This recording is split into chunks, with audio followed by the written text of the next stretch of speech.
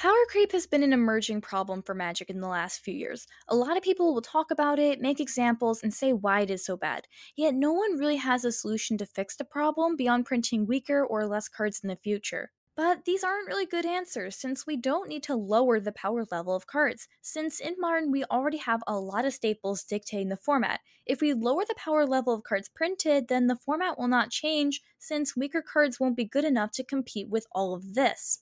We need new powerful cards to come out in order to help certain decks make new brews and switch things up to keep Modern from getting stale. Yet the issue is when we get too much change. Every time a Modern Horizon set comes out, the format drastically changes to the point where it looks completely different just 3 years ago. Which destroys the reason why the format was made and why so many people played it to begin with. Modern was created so we could have a non rotating format that isn't as fast and expensive as Legacy. So, having the format constantly change every time a new Modern Horizon set comes out goes against why the format was made and makes some Modern decks cost as much to maintain as a Legacy deck.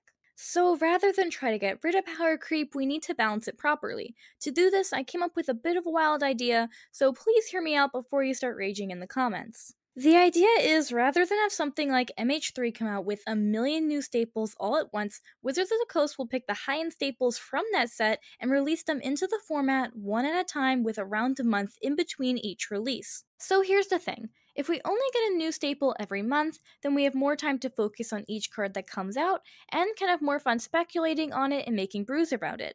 There would also be much slower changes in the format, so decks will stay around for longer. And since the new cards come out a month after another, Wizards of the Coast can look at the current format when they are making new cards so they can support struggling decks before they are completely gone, and they can also print heat for broken decks more easily. It also keeps things more interesting because there will be something new to play or play against each month while still keeping the format easily recognizable. And it would also be less straining on people's wallets because you're seeking out one card at a time rather than the 5 cards that just came out that you happen to need. But how do we even go about making something like this happen? Well, I think we could implement this in a similar manner to how secret layers are made, but we would do it the right way.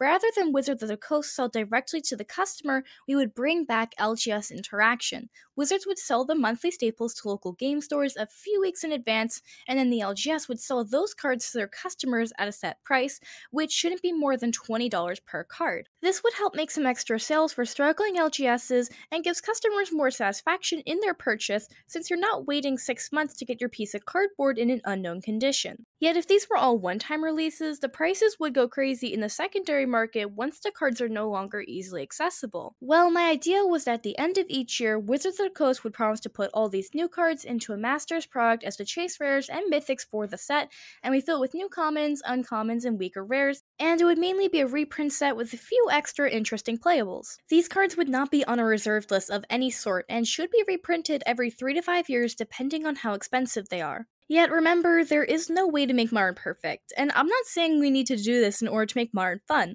Modern is already a really cool format.